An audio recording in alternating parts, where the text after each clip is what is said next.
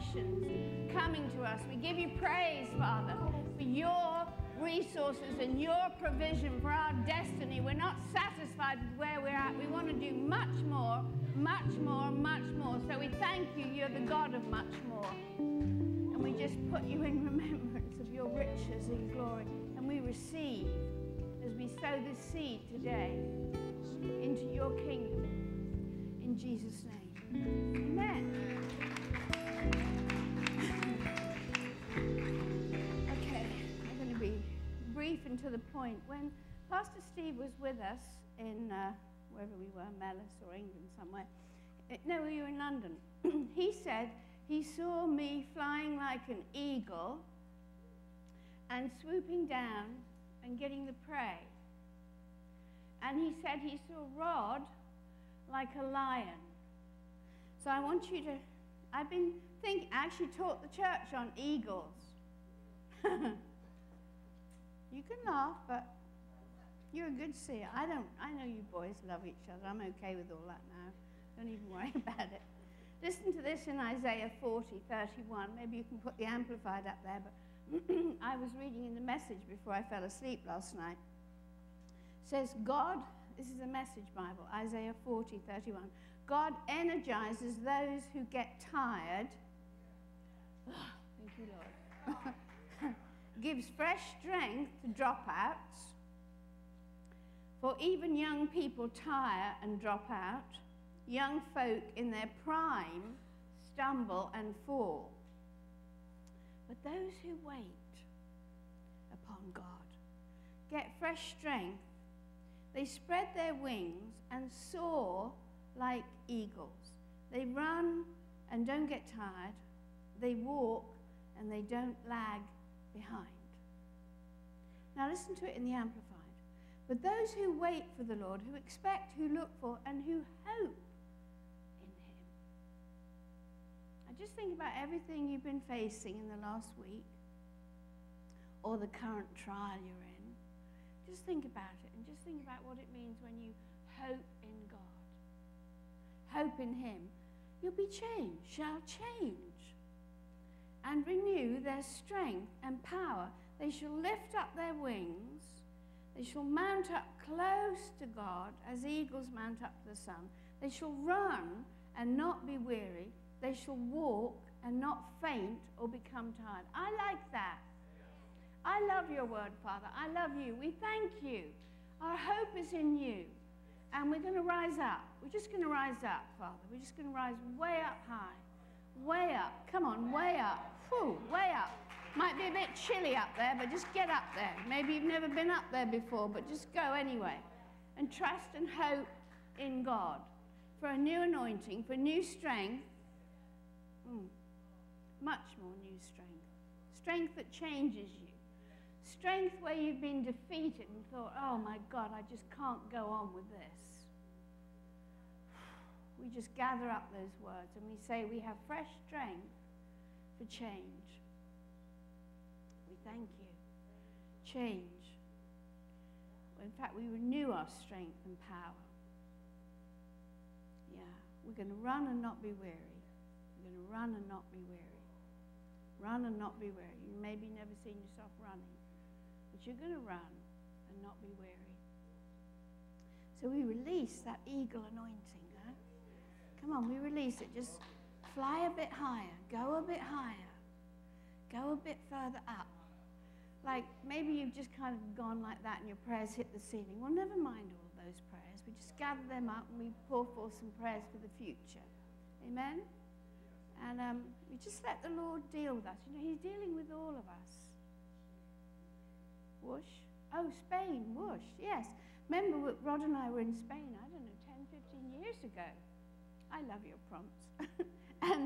and this is a good little story. And he said, should we go and look at an eagle? You know, my husband loves to experience life. That's his core value. Mine is honoring heaven. His is experiencing life. And he does. He loves it. When we were just in Cyprus, he got a really fast boat and just flat out. And I was like, you might want to slow down a bit. I mean, boom, boom, boom, over the waves. And here's some other guy coming in a boat. And the weight we're making was huge, you know. He's like, why do I need to slow down? He's like, no, I'm having a good time. I mean, he doesn't swim. And he didn't grow up on a boat like I did. And so I had the fearful thoughts of anything could happen. But anyway, never mind that, because he likes to experience life, and I mustn't be afraid. So we were in Spain, and we went to this eaglery. And these honking great things came out. I mean, they were literally this high.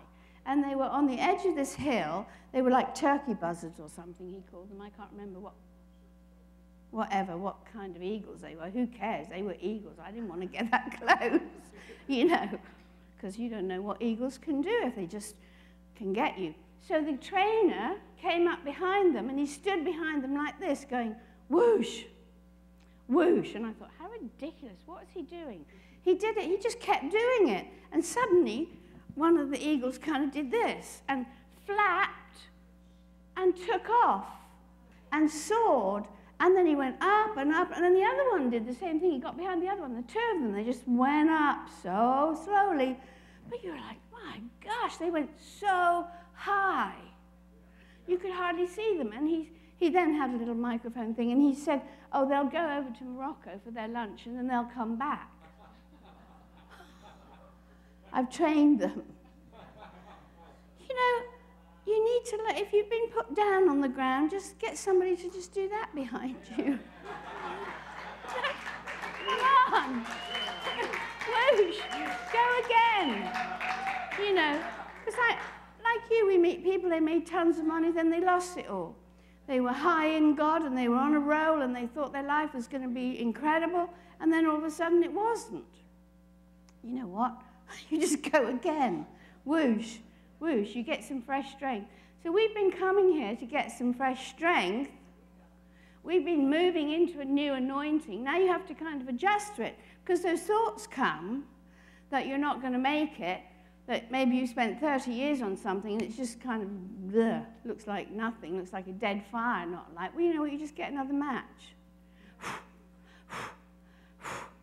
So whatever your life assignments are, because we're on an assignment here. Seriously, we're on an assignment. Just go get a box of matches. Like I say to Gosha, I need you to come up here for a minute. I say to Gosha, go get me matches. And I don't know, where's that guy who came to me? There's a brother here. There, you're there, okay. He's got something to tell you, Gosha. Gosha is a gift from God. You are. She's a gift from God. And come up, and he's got something prophetic he wants to do. And I think this is between our nations, too. She's actually from Poland. So not that that means anything. It just means Eastern Europe and London are together. I don't know if you know much about flags, but this is an actual specific warrior flag. Wait a sec. Let's get your mic. I don't know. I'm not going to touch it. There's no touche pas. Within the flag waving part of the services, there's specific flags for each purpose, and this is an actual warrior's flag. And this was given to me. There was an impartation when this was given to me when my wife had cancer, and I warred over this with her, and through prayer and, you know, just prayer in tongues even, and all the prayer from the congregation, we know the glory came because she was healed. So I thank you for that, Lord. So this is a very powerful flag, and there's an impartation that came with it. And during this whole conference, every time Gosha would go by, it stirred my spirit. There was just something, and I just didn't know what was stirring me. And in the few times I talked with her, helping over in the resource center, I just got little bits of information.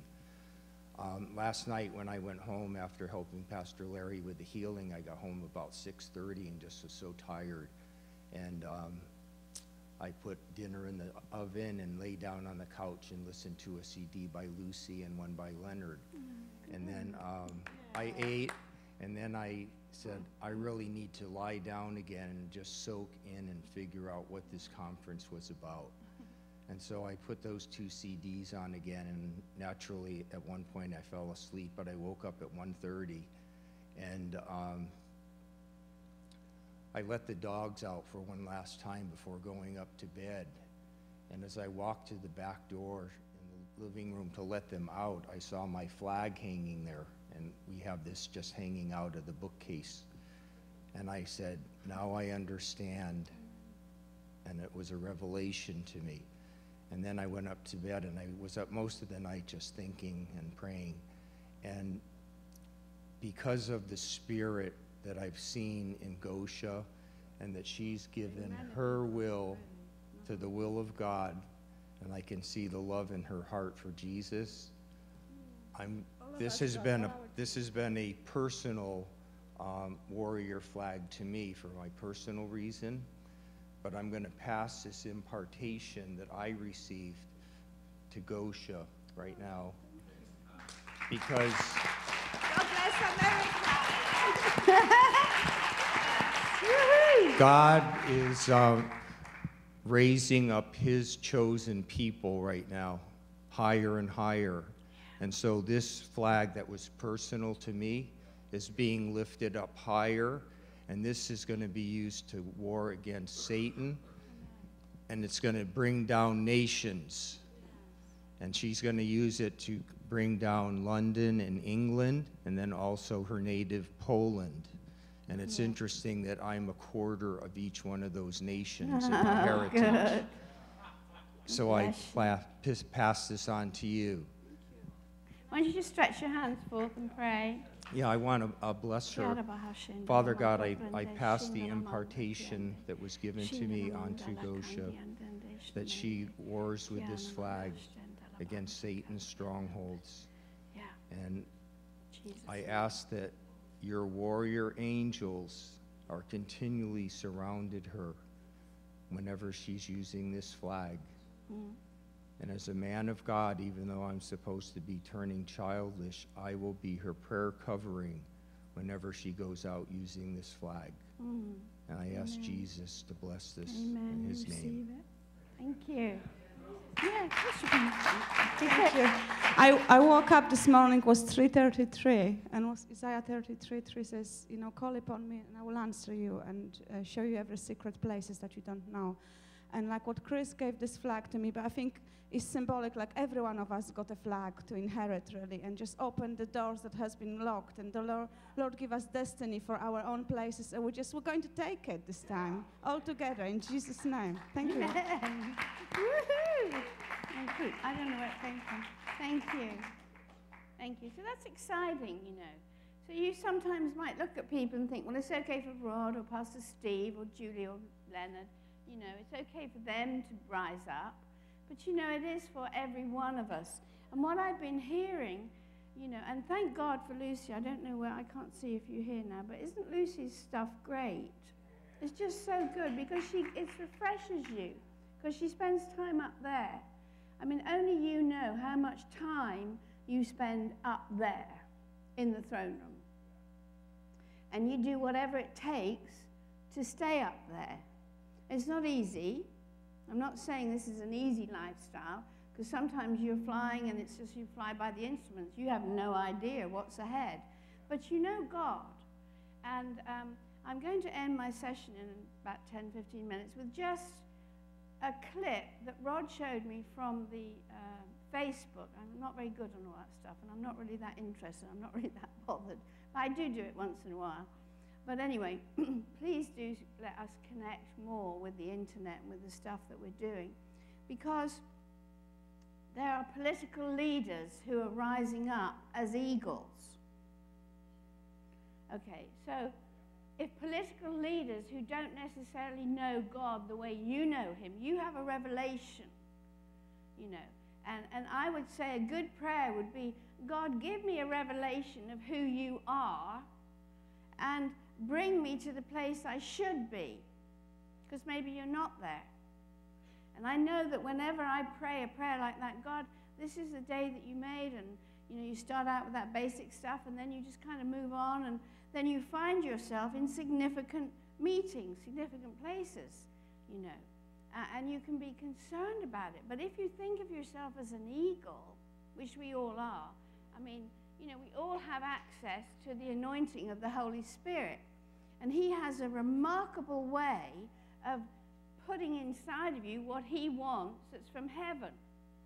So actually none of us can say, well, I'm not gifted to do that. Actually, that's not really true. If we have the Holy Spirit and we trust him and we have our hope in what the Holy Spirit can do, and we all learn that, because isn't God messing with our identities?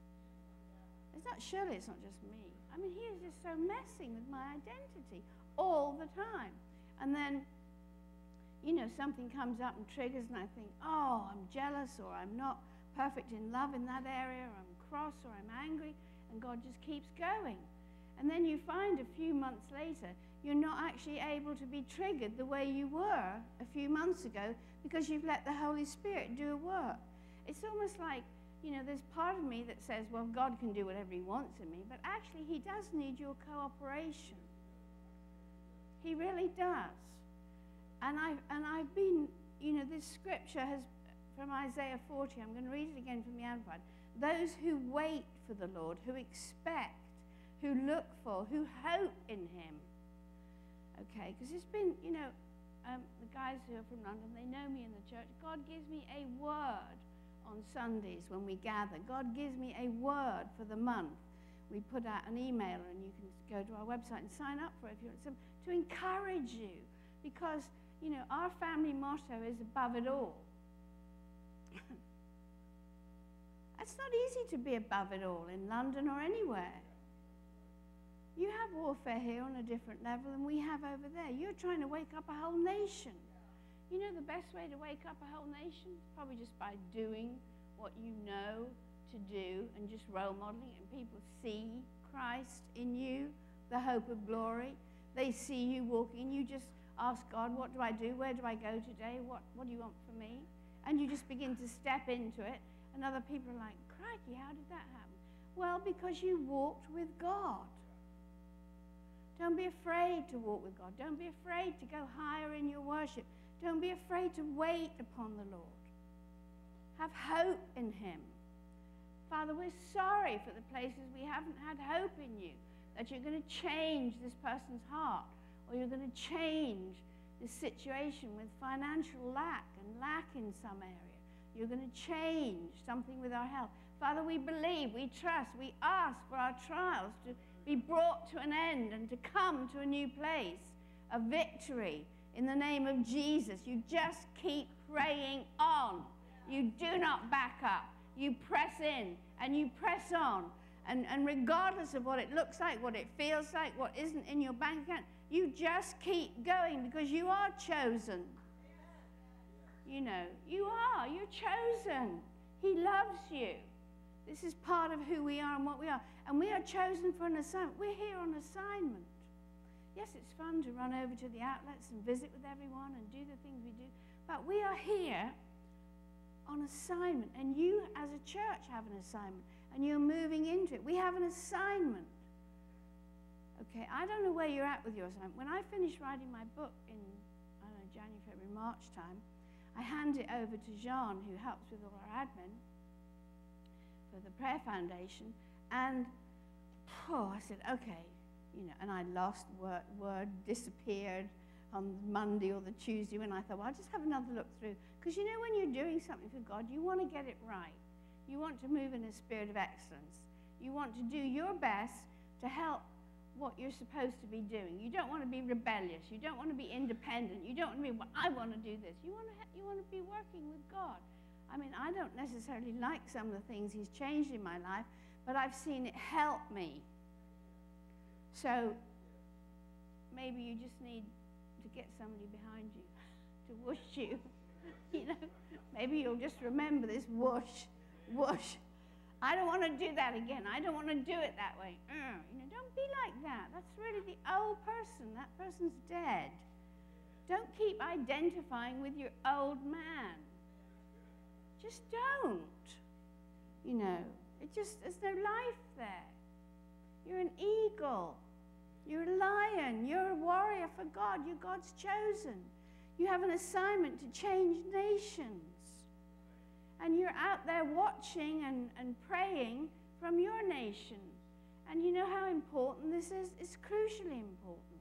So You know, as I've been doing this, I've been thanking God for the fresh hope and the freshness He's putting in all of us.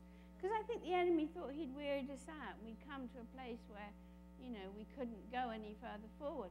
But here this guy goes whoosh, whoosh, whoosh behind these eagles, and they're like, okay, let the Holy Spirit give you a whoosh this morning. Huh? He can do it, Jason. He's got such a... You're not here by accident. You're not a worm. You're not a person to be laid low. You're not a person to live under defeat. All of our products and resources we have, it's all about victory. It's about rising up. There's tons of stuff from Rod here and others. And, you know, people think we've just got to the place we are. We've had years of this. We've been over there 32 years. You know, now I'm not saying anything. I'm just, about us, I'm saying God just keeps encouraging us. And so we're building a bridge. So what do we need to build a bridge? I think we need a plane. You know, this isn't the first time I've prayed for a plane. I just never really knew where we were going to keep it or what we were going to do. But you guys have got an airport down the road. Come on. Even nearer, probably. What do I know? You know, get the plane, get the pilot, start praying into something bigger than you've been praying into. Maybe your kids are out on drugs, or your relatives don't want to talk to you because you're just out there, you know, and they cannot understand how you do what you do. It doesn't matter. You know, God's put a fresh hope in people who are about to collapse. People who are about to say, oh, that's what this conference is about. And I don't know if you did, but I was like, oh my gosh, hope. I don't know much about hope. I like things that are powerful. Because when I stood next to Jesus and the words came out of his mouth like a two-edged sword, I like the power of God. I like it showing up. It can show up in the kitchen. I actually like it showing up where I need it.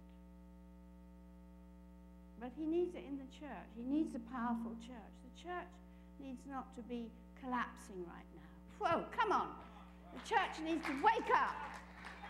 The church needs to stand up, rise up, declare, become stronger, be more than it's ever been, not be concerned about the wealth mountain, the health mountain, any mountains.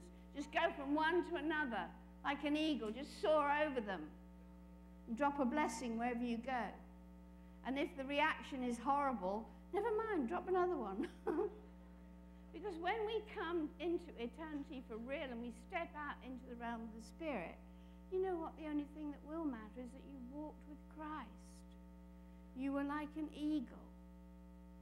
Those who wait for the Lord, who expect, who look for, who hope in him. Never, ever, ever lose your hope. Never. Don't lose it. Just be a person who does bubble up all the time with hope. I'm hopeful. It's going to be a better day today than it was yesterday.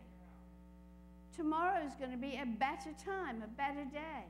Sometimes we don't know how we're going to get everything done, but somehow it all dovetails together when you walk with God. God's phenomenal. And he is mobilizing prayer around the nations. So I would like the guys in the back, we gave them a video clip of President, Prime Minister Netanyahu from Israel, who came and stood in the United Nations and you'll hear it. The anointing of God is so strong. We think, oh, the anointing is on this person or that person. You know, it's whoever will move in God's will, thought, and purpose, they will be anointed. They will be increased. Come on. So can we show that video? Here it is. Home to over 6 million Jews. He pledged, quote, there will be no Israel in 25 years,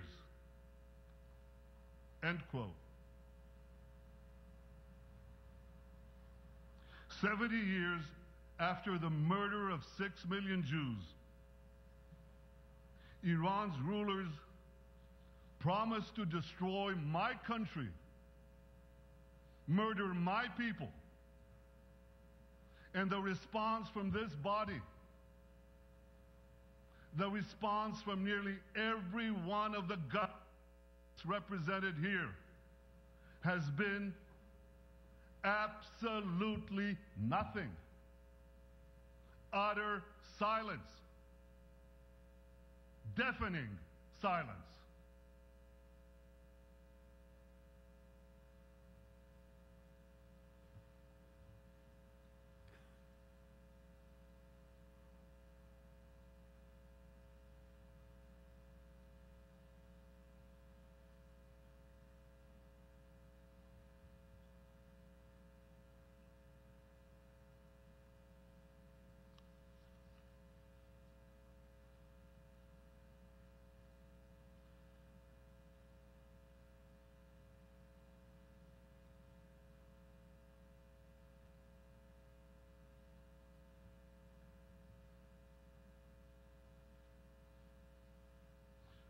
Perhaps you can now understand why Israel is not joining you in celebrating this deal.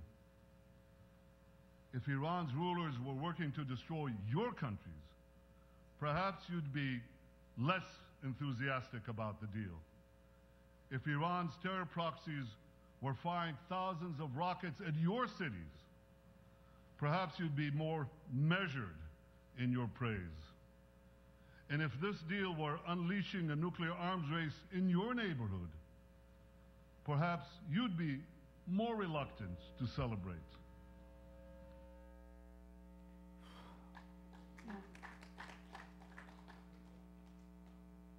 But those who wait for the Lord, who expect, who look for, who hope in him, shall change, shall renew their strength and power. They shall lift up their wings. They shall mount up close to God, as eagles mount up to the sun. They shall run and not be weary. They shall walk and not faint or become tired. You know, eagles can mount up into the face of the light of the sun because their eyes are so strong, and weaker birds can't go up there after them. You have to get free from distractions. You have to get free from things to move on and to rise up into your assignment. Each one of you has an assignment.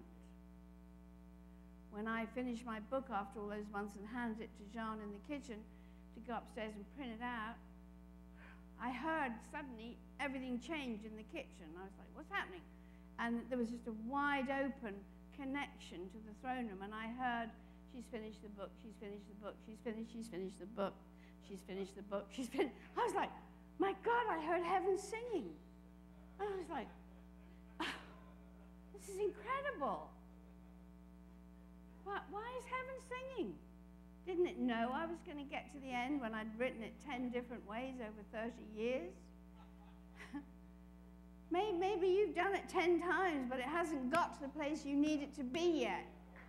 So you just keep going. So if that man, as Prime Minister of Israel, can be that strong to come and let the silence and the anointing and the presence of God come when they're all kind of sat there stun gunned. I mean, I have nothing against your political leadership. I pray. So maybe, Marilyn, you're going to come and pray a bit earlier for the nations. But there's many things to share. But we have an assignment. And we need to move in that assignment. We need to pray for each other daily and pray for Europe, pray for Israel. You know, maybe Los Angeles isn't living under threat, that it's just all kind of down there at the moment. Maybe London has a few threats, you know, but all I know is we need a few whooshes. I don't know anyone better than Marilyn to give us a few whooshes. Why don't you stand up and let's let her lead us in prayer. Amen.